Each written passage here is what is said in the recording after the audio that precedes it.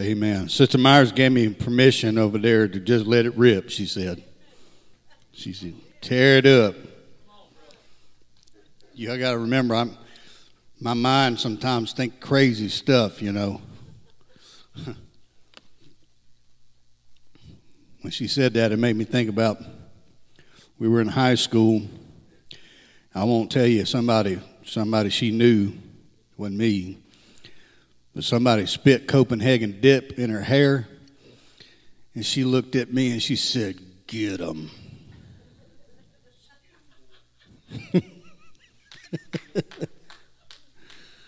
I had just bought a brand new pair of work boots. Boy, I tore them boots all up that day on the concrete, me and another man going at it. So I'm going to get it, baby. Jeremiah chapter 2, verse number 5. If you got it, you can stand to your feet. Get ready to hear the word of God this morning. Jeremiah chapter 2 and verse number 5.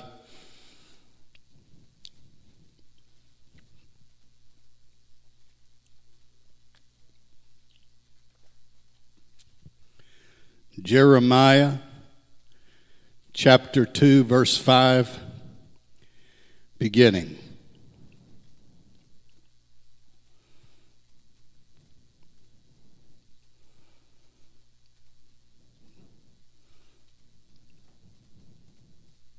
Still got a few folks getting there this morning. It's between Genesis and Revelation. If you got it, say praise the Lord.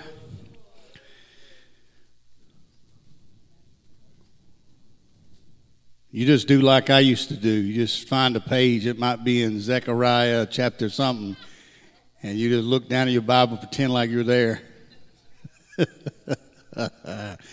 Some of y'all know you done it. All right, here we go. Thus saith the Lord, what iniquity have your fathers found in me, that they are gone far from me, and have walked after vanity, and are become vain. I want to read that verse again. Thus saith the Lord, what iniquity have your fathers found in me, that they are gone far from me, and have walked after, say that word with me, vanity, and are become, say that word, vain. Neither said they, where is the Lord that brought us up out of the land of Egypt, that led us through the wilderness, through a land of deserts and of pits, through a land of drought and of the shadow of death, through a land that no man passed through and where no man dwelt. This is a pretty bad place, wasn't it?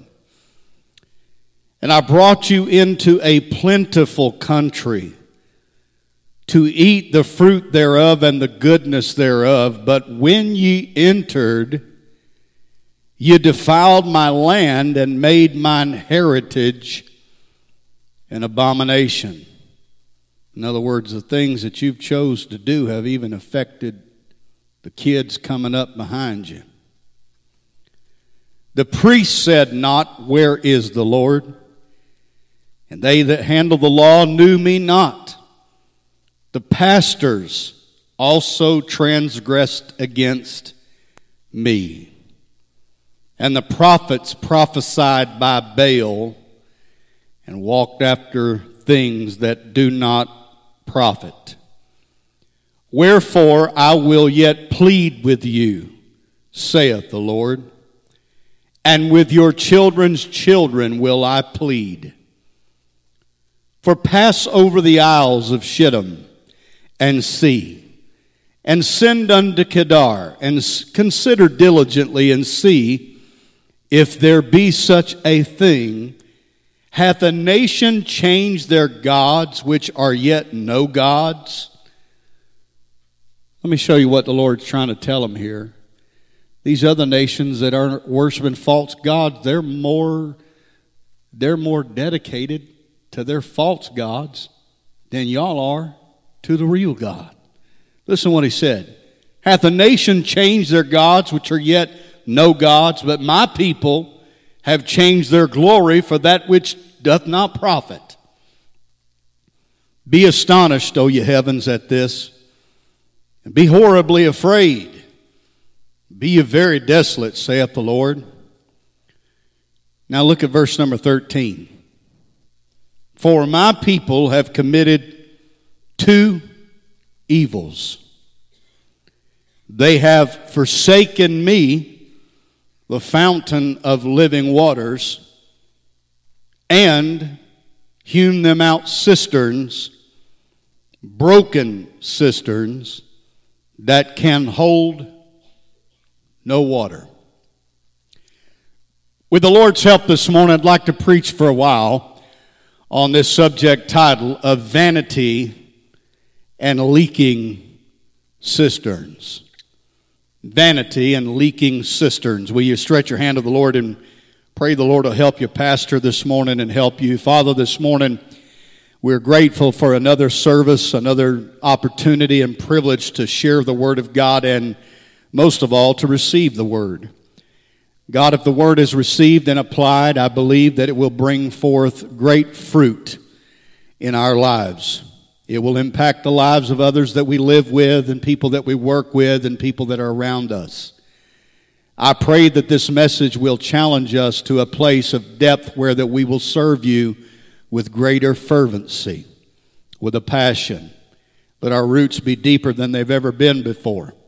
If we have become stagnant, if we have become stale, I pray God challenge us that we get back where we need to be and let the fire of our love burn bright again.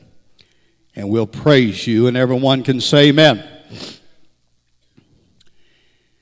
I want to jump right into our text this morning without a lot of talk. I just want to get right into this. But there are a few things that you and I can see from the text that we have read this morning.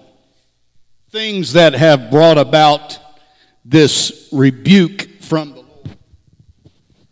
The one that stands out to me the most of all the different things that we can see as we look at this particular text is the fact that something has changed about God's people. Something has changed with God's people. If you look at this text, you'll see that there's a shift with these folks. Because the one that stands out to me the most when I read it is the obvious fact that something changed with the way they viewed God, the way they treated God. Something has changed about these people that once really loved God, who really served God with all of their heart. After all, you got to think of the text in context and understand these are people that have gone into the promised land. They got there because they were the generation that God was able to purify through the process of the wilderness and get the ones out that really loved the Lord and go ahead and take them on into the promised land. But I want you to see that this change in their life is one that has taken place through a transition. If you can see these people going from the wilderness wanderings to the abiding in the completion of God's promise in the promised land, I want you to see that through this transition from the wilderness to this Canaan land experience, that there has been a change in the people. Have you ever watched somebody that when God blessed them, they changed? This means yes. You ever seen somebody that God really touched their life and they changed? When they were poor and they were broke, they loved God. They would serve God. They were fervent and they had a passion for God. I don't know, I can't say this statistically. I can't prove it by fact. But in my personal observation, one of the things that I have taken note of since I've been serving the Lord, that some of the most dedicated, consecrated to God people that I have ever met or been acquainted with, have pastored, are some of the poorest people you will ever meet. Those are sometimes the people that know they have to depend on God. It's sometimes the most wealthy people. I'm not saying that all wealthy people don't have a relationship with God, But sometimes people will let the wealth and the bounty of blessing and the reward and success of life become the pinnacle of everything that they live for, and they no longer live for God. Have you ever seen somebody that has changed when they got blessed? They're not the same person that they used to be. Well, verse 5 tells us what that something was about the people that changed. Verse 5 said, "Thus saith the Lord, what iniquity have your fathers found in me, that they are gone far from me, and have walked after vanity and become vain." So you hear for yourself this morning the very thing. If God was to write out the recipe or the formula by which that they changed, we just read it. They have gone far away from me, and they have done that by walking after or pursuing vanity, and they have become a vain people. You see, their change was in the fact that they went from being what we would consider a meek and an unpretentious people to a people that God calls vain. A people who are in pursuit of things that are of vanity. Now, how does that even happen? Well, I'm going to first assume that most of us may not understand fully what the definition of the word vanity means. So I want you to see for yourself what exactly it means to be vain. And I'm going to share you the actual definition of it. To be vain or vanity is to be or have an excessive opinion of oneself. It is also namely in a person's wealth, their worth, or their appearance. To become vain or to be a person of vanity is to be someone that is excessively opinionated about their self, elevated in themselves about their wealth, their worth, or their appearance. While some of these people have chosen to maybe place emphasis on vanity in the church world today because of an outward appearance, I want you to see a very different side of vanity. What are you saying, Pastor Myers? Well, I have learned as long as I've been saved that a lot of preachers and a lot of church circles like to place all the emphasis on a person being vain on their outward appearance. But how many of you know that there's a lot more about being vain than about your outward appearance? Amen, somebody. You see, some of the most vain people that I have personally met since I've been in church are the ones that place all their excessive, high opinionated self on their brand or their formula for holiness. Some of them are what I would call religiously vain. So while they may not wear red ruby lipstick, or maybe they may not wear what some call earbobs, or maybe they don't do their hair up and they look like they need to brush their hair, amen, because they look like they're plain as soap, all that can become vain in itself, because what happens is that you think that your brand is better and higher than anybody else. Well, look at me. I don't go here. I don't go there. I don't do this. I don't hang around these people. And while there are people that have good intentions and good convictions, and I admire that and respect that, you've got to be careful that you don't become religiously vain. You see, a vain person is referred to also at times as someone that is egotistical, someone that is prideful, someone that is arrogant, and someone that is selfish. You see, none of these traits that I just told you of, this egotistical, prideful, arrogant, and selfish trait, none of these are God-centered, but instead these are all self-centered traits. These are not the character or the fruit of the Spirit. If you agree, say amen. So what does all of this mean when it comes to the Israelite people in our text? Well, simply put, for those that prefer preaching in just plain everyday English, what I'm saying is they shifted their focus away from God, and focus became about self. Their focus went from being about God, pleasing God, spiritual things, to everything is about me and about what pleases me, what pleases my little family. You see, their lives had become one where they were living to please self all the time and whatever made me happy. And it didn't matter whether or not God approved of their choices, their sinful choices. They didn't care what God thought about it. As long as it makes me happy, who cares what God thinks? It doesn't matter if God thinks that it's not right for me to say this, do that, talk about that, talk about this. It doesn't matter as long as it pleases me. You are slowly becoming vain in your approach. You see, there are people that I've met that their attitude, whether they ever say this with their lips or not, their attitude is almost like, well, I'm going to live the way I want to live, do what makes me happy, and God's just going to have to deal with it. And if God ain't happy with that, then I don't know what to tell God. But I want you to see that throughout this text, we are reading of the various ways that God has implied that this people have forgotten about God. I want you to see how that God points out, you have forgotten that I'm the one responsible for bringing you out of bondage.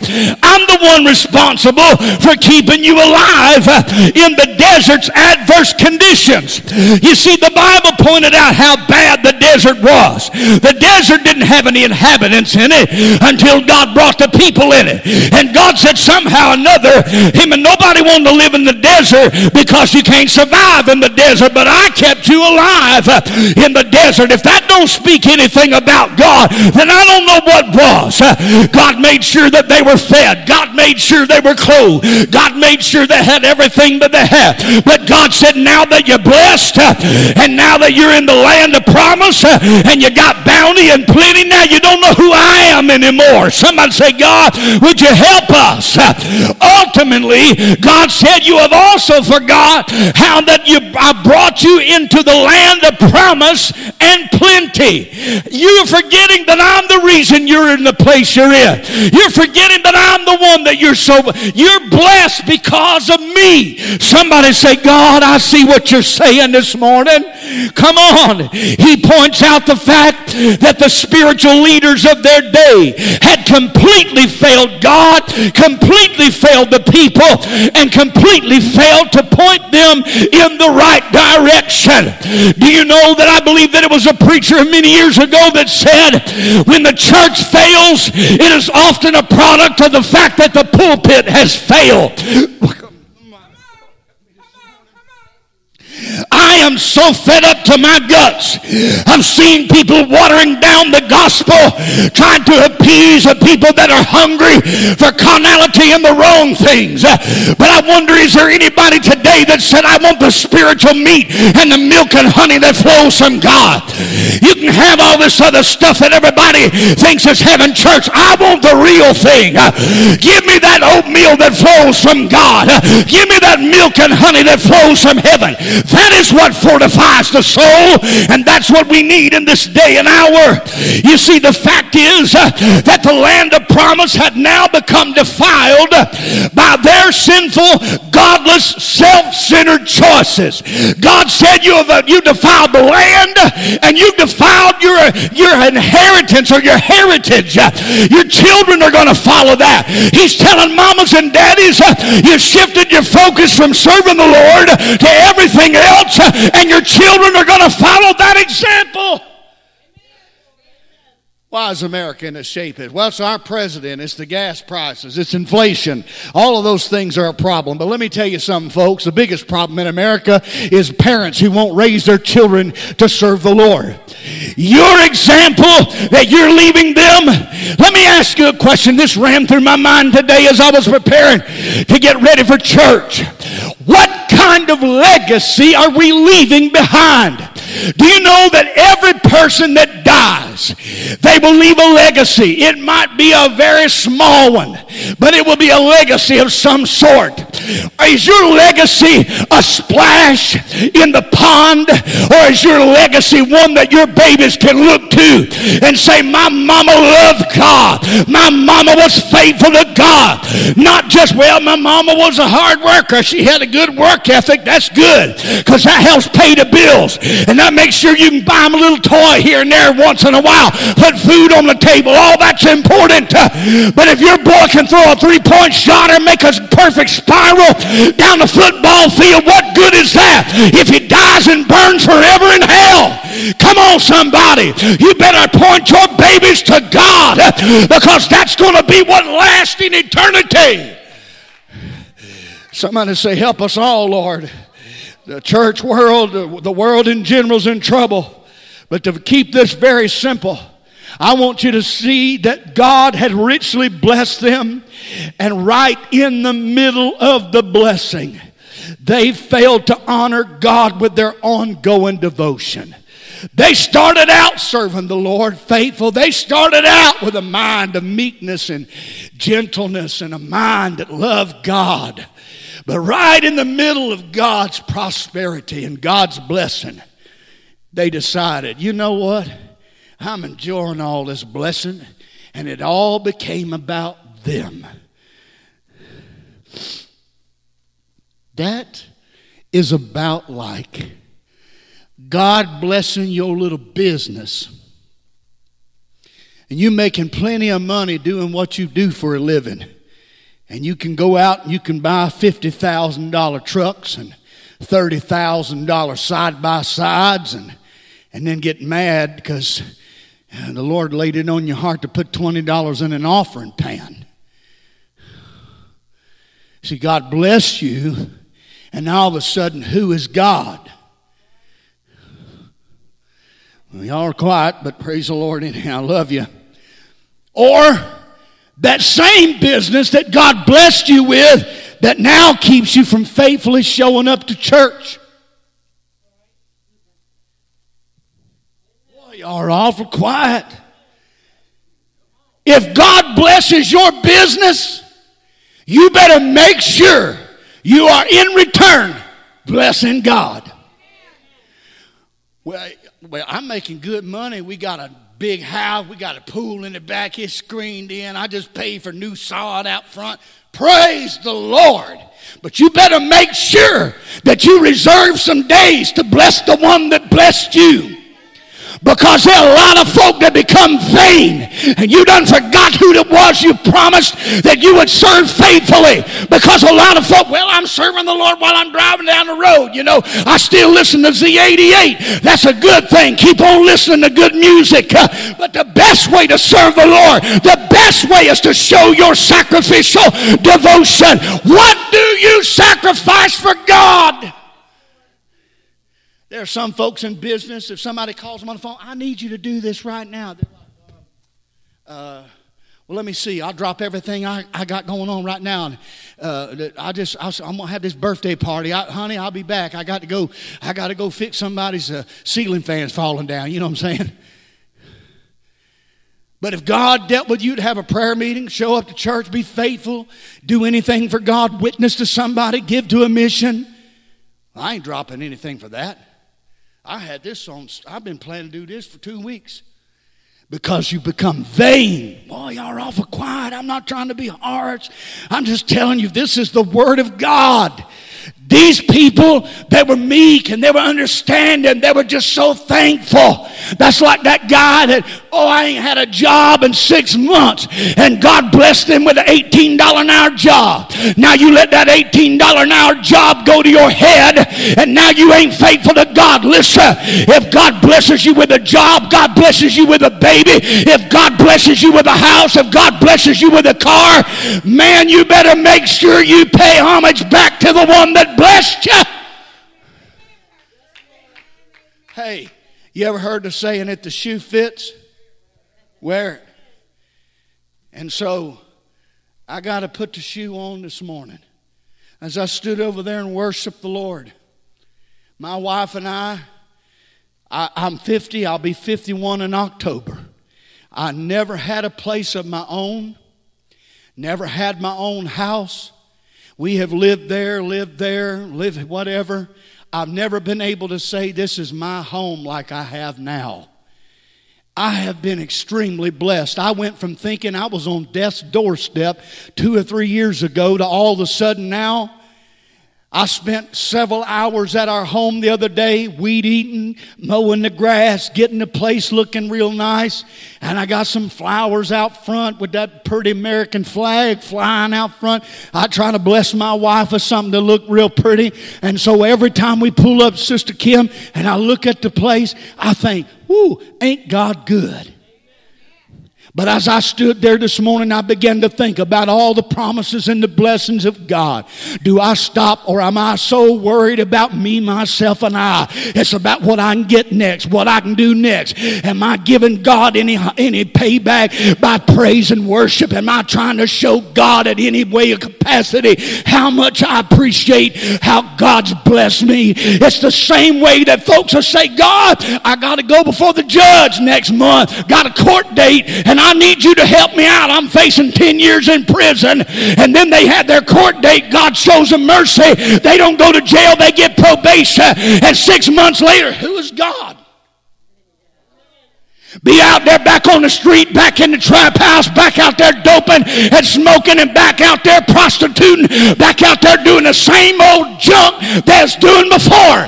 Who is God? Well, if you forgot, you need to go back. God said, how have they forgotten me? I've been so good to them. You got no time for me, but you got time for everything else. It's high time for us to quit giving God a boatload of excuses. Oh, God, help all of us. Amen. So while you may not be that person, because I told you before, a lot of folks, they think being vain, that's all about the outward. You might not be that girl or that guy that's posting 10 selfies a day on social media. You ain't got to be. You still be vain. Maybe you ain't walking around covered up in Gucci. Got a Gucci t-shirt, got a Gucci belt, got some Gucci britches, got some Gucci shoes. Still got a tag on it so everybody knows how much you paid for it. And it's the real thing. Got 30 gold chains like Mr. T. Come on, somebody. But if you ain't careful, you become just as vain as anybody else, because the thing you worship now is you. You worship you. You see, some people think that worship is just what we do when our hands are raised. Worship has more to do with the way you live than it does the way you raise your hands. Are you sure, Pastor? Look it up for yourself. Worship is a thing of personal devotion. We're talking about praise versus worship. You can worship God by the way you treat the lady at Walmart checkout, the way you talk to the waitress at the restaurant. You can worship God in how you live. And the reason why some folks are missing the mark is because what they worship is self. They get a raise, the first thing they're thinking of. Well, I've been wanting to get one of them ball caps like that. I know it's $45. I've been wanting to get some of them hub caps like that. Put on my car. Like my grandpa. His vehicle looked like the flea market special. He had one of them birds, them swans on the front, the hood with the big blue wings on it. The first thing you're thinking of is, what can I do to bless me? What can I do to feed me? What can I do to pamper me? What I like in that a lot too, and I know this might be a little bit crazy because Pastor Myers, I got all kind of examples up here in my head. But to me, it reminds me a lot of like a woman who's poor, broke. You remember Reba McEntire? The one that says something about a rope crawled across the floor in her high heel shoe or something? Huh? You poor and you broke. And Fancy got her a man. Fancy got took good care of. Fancy's living good. She eating caviar in place of Spam, steak. She's taking good care of. And then after a couple years, Fancy gets established. And the next thing you know, she don't know who that guy is that rescued her out of the gutter. And she don't quite care anymore. She forgot where she came from. She forgot where she was whenever he found her. Y'all feel what I'm saying? I know I'm crazy. I'm glad God ain't crazy. But sometimes I wonder he had to be crazy to put up with some folks. I'm telling you, because some of us can be real hard to deal with. But let me tell you something. If God has blessed you, rescued you, been there for you, what could I do? And I'm not just talking about money. That's a small portion of things. What could I do to reward or return the many manifold blessings of God? Yeah, or to bless other people. Do you know that I've preached this in the past? And I'm glad Brother Eric said that. Because the truth is, of all the time I've been pastoring, the first thing sometimes people think about is if God blesses them with a big lump sum of money. Whoa, this for me. We're going to get some movie tickets. We're going to pay $85 to go down and see a movie we shouldn't even probably be watching. I'm going to Ross. We're going to spend $285. I'm going to give me some shoes that might not fit, but they're on sale. I'm going, honey. God done blessed me. But what if God blessed you with that lump sum, because tomorrow you're going to run into somebody who can't pay the electric, or you're going to run into somebody that's broke, needs help, and God blessed you to bless somebody else. But whenever you're vain, you think about me all the time. Well, that's good preaching anyway. Somebody say, oh, I smell smoke in the air, and it might be my own hide. Come on, somebody. I want to ask you, why is it that we as a church, I know there's many different things, but why is it that we're not seeing God pour out His Spirit like He has in the past? You ready for this? Because this is what the Lord dealt with me in prayer as I was seeking the Lord this morning. I can assure you, God is not going to pour out His, somebody say this, holy. Say it again, holy. God is not going to pour out His Holy Spirit on our unholy vanity.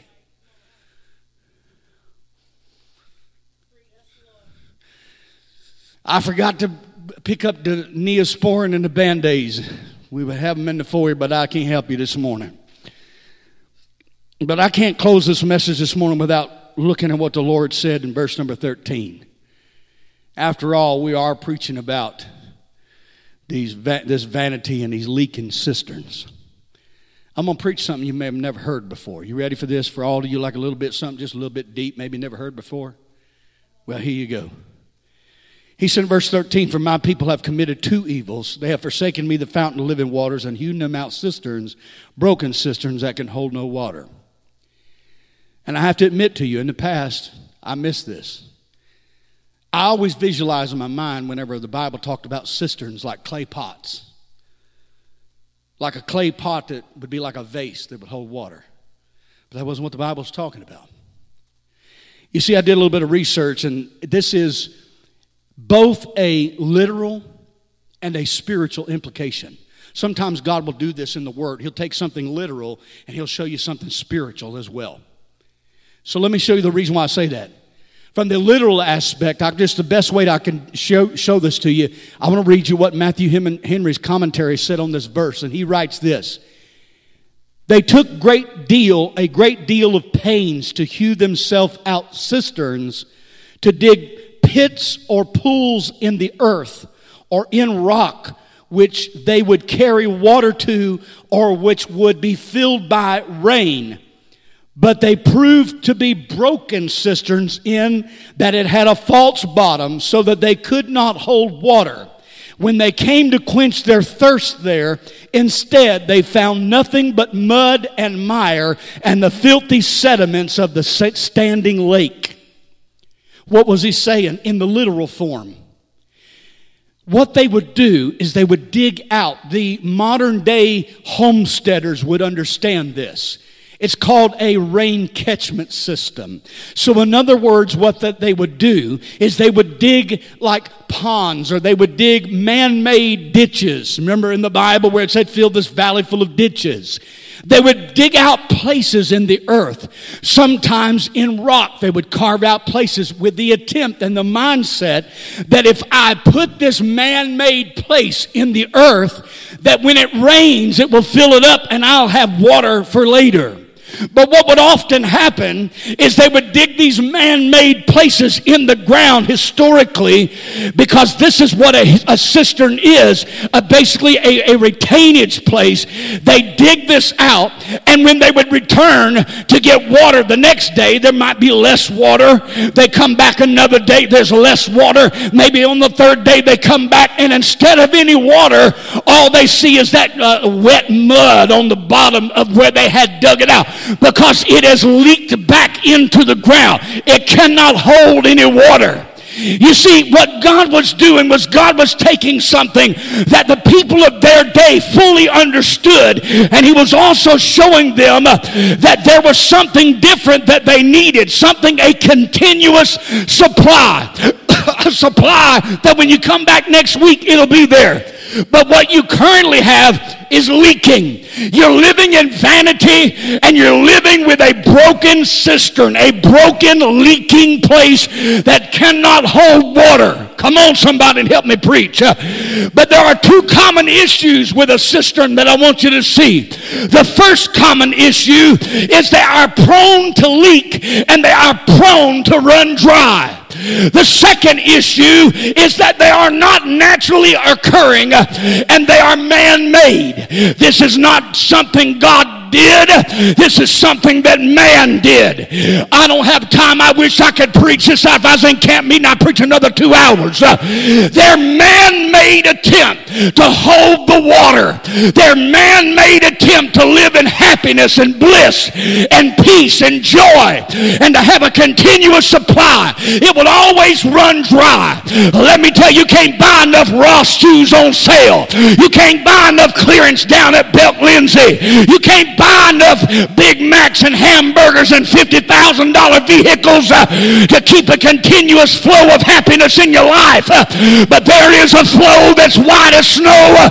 It's through the blood of Jesus Christ and through the water of the Spirit. God said to a woman down at a well side, the water that I have, come on, you will never thirst again.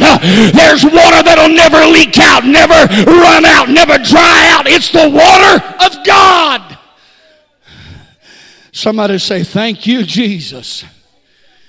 I want to shift your focus to a different alternative. I mentioned it briefly there, but I want you to shift your focus to a different alternative than a man-made cistern.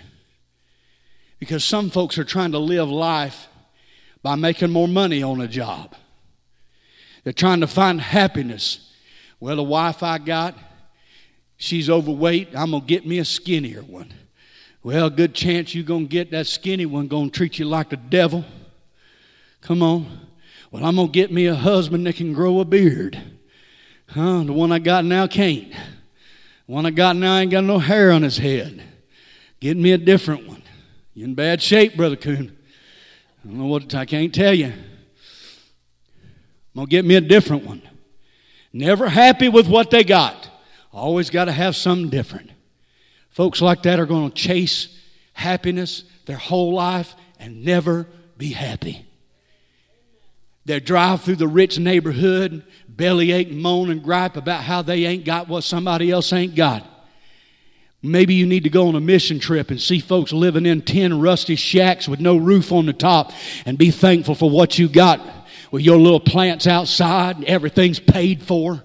While that man in that big old house paying $20,000 every couple months for a mortgage payment. Somebody say, help me preach. Yeah, I'm going to tell the world like it is, and the fact of the matter is that there's a lot of vain people. Oh, I may not be posting a bunch of selfies online. Look at me. I like this side of my face a little better. Let me Photoshop this so I don't got that freckle on the side of my head. Let me get rid of this zit on the side of my other side of my head. So everybody thinks that I'm so fantastic hottie. Why are you worried about being hottie? God's wondering whether you want to be holy.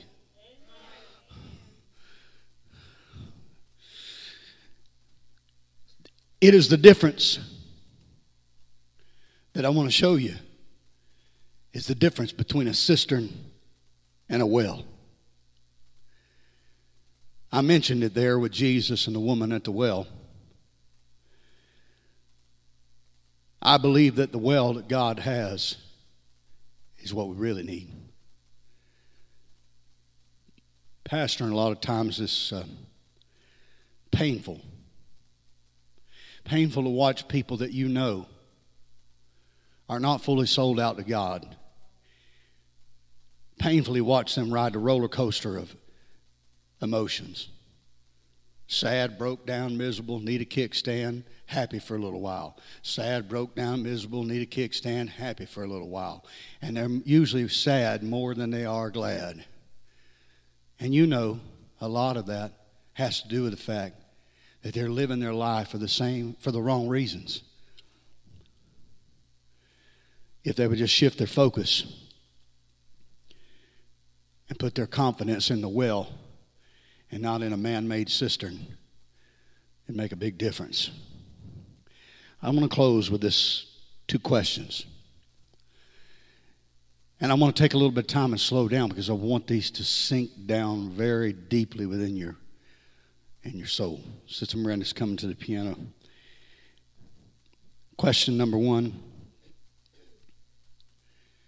And I want you to apply this to you.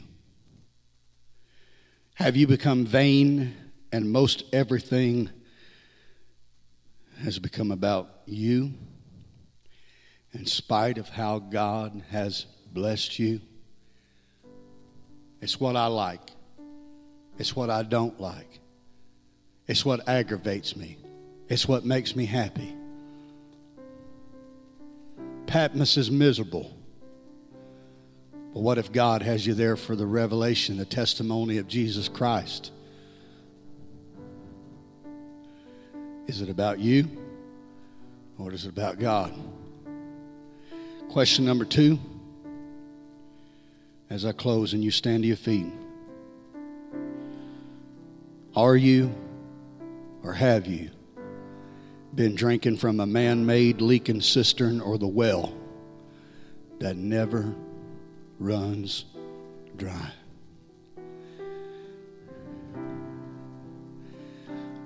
If I could add a third question to that, why are you always so miserable? Is it because though you want to believe God is everything in your life, He is not? Let me tell you men and you women something. Maybe you don't have a person in your life, another significant other. If you chase people to give you affirmation and quit chasing God, anything that takes you further away from God and not closer to God is not of God. And that ain't popular, and you may not hear that down the block somewhere else, but it's the truth.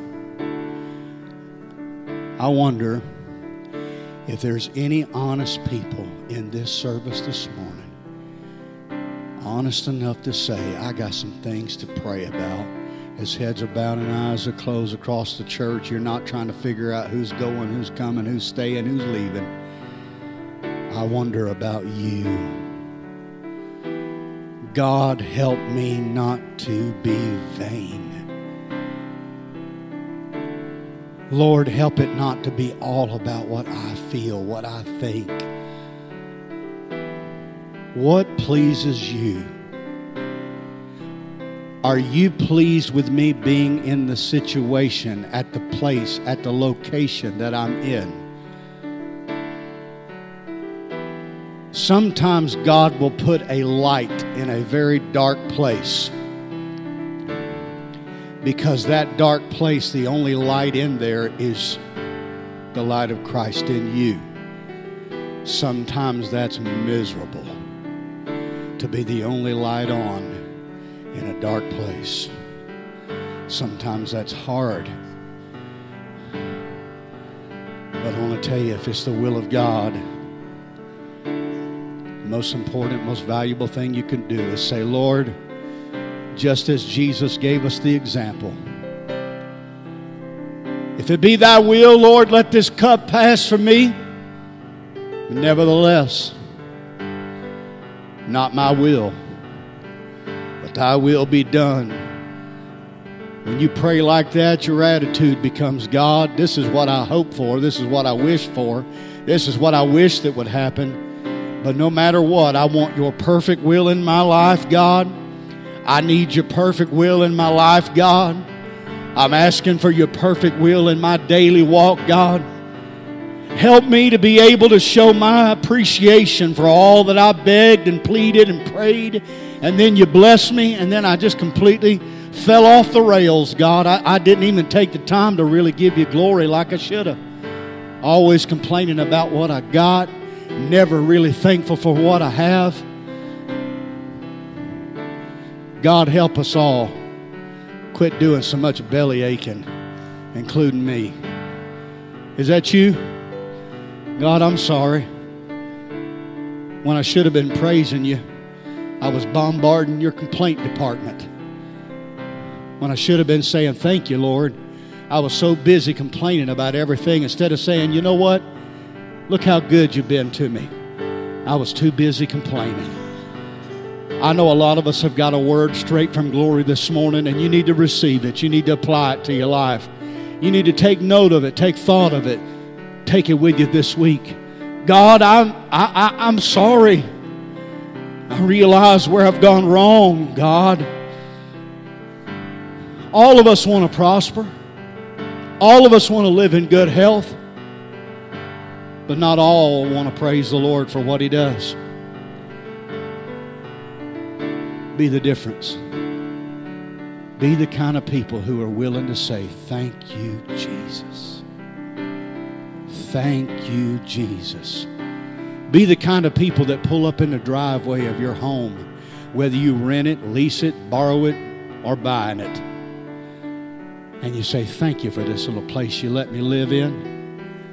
Be the kind of people that when you turn the key and it don't start right away, you say, thank you, Lord, that I got a car in the first place. It may not run as well as I wish it did. Thank you for this. I said, well, I ain't even got a car yet. I just got a bicycle. You better thank God for the bicycle. Because I guarantee you there's someone out there footing it with lefty and righty somewhere who's walking miles just to get to a place to get some water. Every time you go to that water faucet and get you a drink of water or get a water bottle out of the refrigerator, thank God, because there's people in other places drinking dirty water every day trying to filter it out so they can drink it and don't die. And yet we complain about the smallest little things. I can't stand this washing detergent, honey. Why you always buy this garbage detergent? Better be glad you got something to wash your clothes with. There's some folks over in other places that are washing it out in mud puddles, wearing their clothes 4 and 5 days at a time, and they think that's normal because that's the life they were given. Just how good has God been to you? And do you praise Him like you should? I may not have much, but I want to thank you for what little bit I got. It wasn't what I had in mind 5 years ago, Pastor, but I'm thankful for it anyway. Lord, this morning I have done everything I could possibly think of to obey you. And I have preached what I felt you laid in my heart. And I ask you on the way to church this morning to please smile down on it. And I believe you've answered, and I believe you're doing exactly what I ask. I'm asking you to continue to water the seeds that have been planted. I'm asking you to continually this morning to give the increase of what has already been planted and watered. And I pray, God, you'll make a difference in our life. God, help us to accept the challenge and evaluate our own lives through the Spirit. God, if there's any change that needs to take place in our lives, God, help us to make the change. Help us to make the changes. And more importantly, help us to stick with the changes. In the name of Jesus. Amen. I hope and pray this morning that when you leave this church, you can say, wow, God spoke to me this morning and I feel like I have been in His presence and I'm leaving with a different perspective. I want you to pray for yourself, pray for your family, pray for your church.